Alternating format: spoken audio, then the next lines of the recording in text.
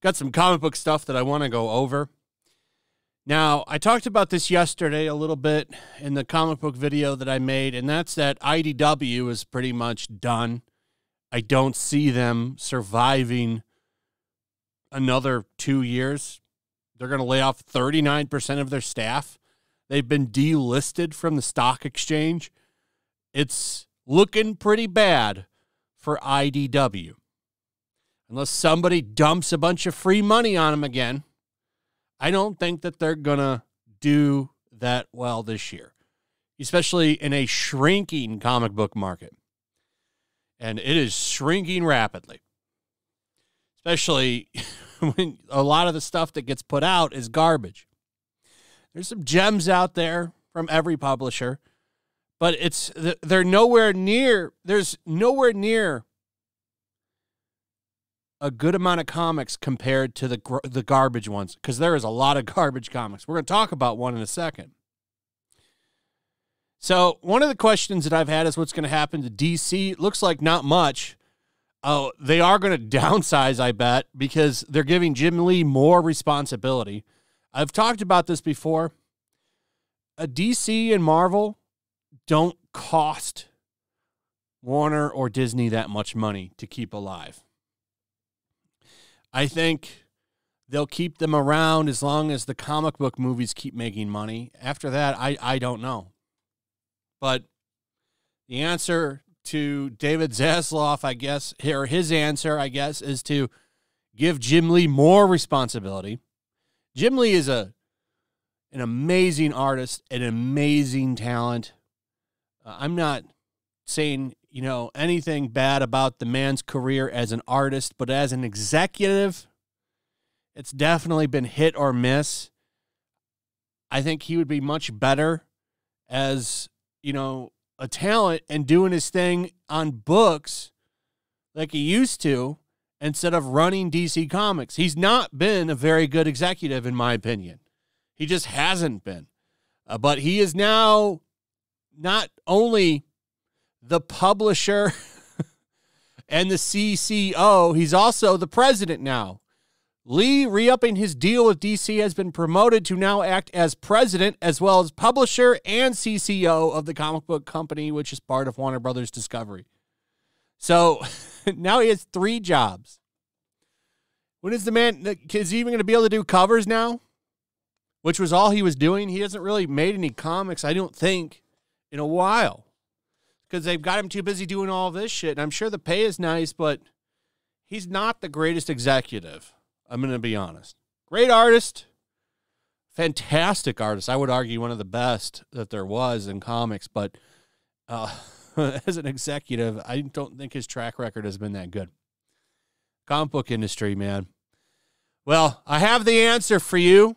All of you that are wondering, what will the industry do next to get back in the news, to save everything, to save comic books? Well, that's bring Whoopi Goldberg in to do a comic for real. Whoopi Goldberg's debut graphic novel promises a new kind of superhero. The Change. Looks like Whoopi Goldberg. Anybody ever looked at Whoopi Goldberg and said, I'd love to see her as a superhero? That's basically what this is. So this is going to sell nothing. No one's going to rush to the comic shops for this. I don't get this. Now, you know what? This has been done a few times. They did it recently with Keanu Reeves, which worked. That Berserker comic is actually pretty legit. But Keanu Reeves is a better name to back because he's universally loved. Like, everyone loves Keanu Reeves, and he's a known action star. And his whole book idea was a action star. There wasn't really anything political about it. It's just a good action book. This is a book about a 50-year-old woman in menopause who gets powers from going through menopause. Okay, you know what this reminds me of? Is that shitty book that Daenerys Targaryen put out. What's her name? Emilia Clarke from Game of Thrones. She put out a comic book called Mom think Mother of Madness or something. I can't remember the actual name of the book. It was Mom something. And the premise of the book was that she gets her powers through her period. And she could, like, grow her body hair. There were panels of her capturing criminals with her armpit hair. It was gross. That book got a lot of news coverage, as this one is getting. But it didn't do anything for the industry. And what really pisses me off about this is there are a lot of great indie creators out there that are making some fantastic comics that are independent. You know, you have to find them, and they have to get promoted. It's the only way you can find them. Like, a good example is the Diaz brothers. One of them comes on my Flashcast streams quite often. He's got a book out, The Lost Pages. It's an amazing book, a great book. Michael Bancroft is another great example, The Lucent. That's a legit book, too. These guys, they don't get looked at by the mainstream, but Whoopi Goldberg does. For what? No one. This is a comic book for nobody. Do you think 50-year-old women are going to want to read this? Boy, that's the market that will save comics. 50-plus-year-old women. If they were going to read comics and get into it, don't you think they would have done it in the golden age?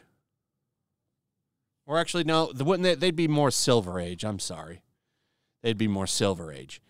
Don't you think they would have gotten into comics in the Silver Age, the age they grew up in?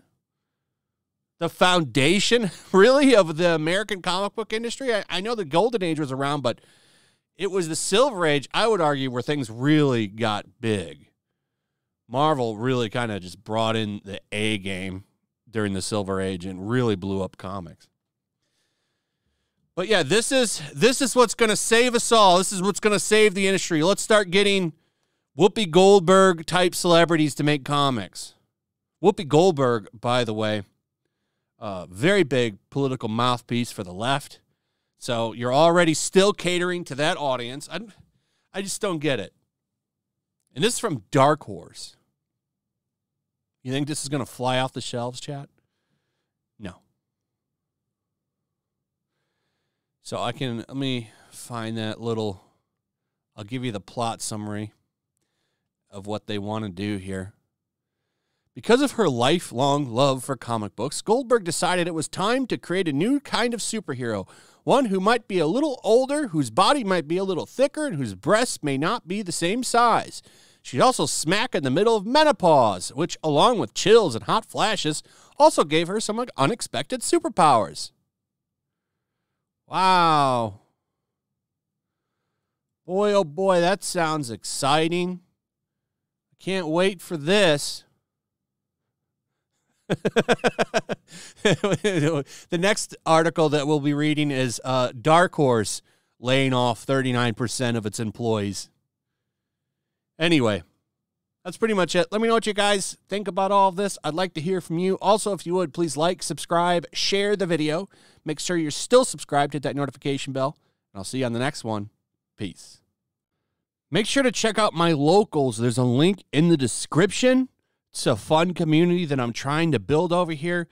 If you don't want to support me on YouTube, you can come over here. None of that money goes to YouTube. You also can just come over here for free. But if you are a supporter over here, I do plan on doing an extra live stream once a month and throwing links to the supporters so you can actually come on and have a supporter live stream with me. Also, it's a good place to catch all of my content. You don't have to worry about notifications like YouTube. They'll definitely work over here. So come check out my locals.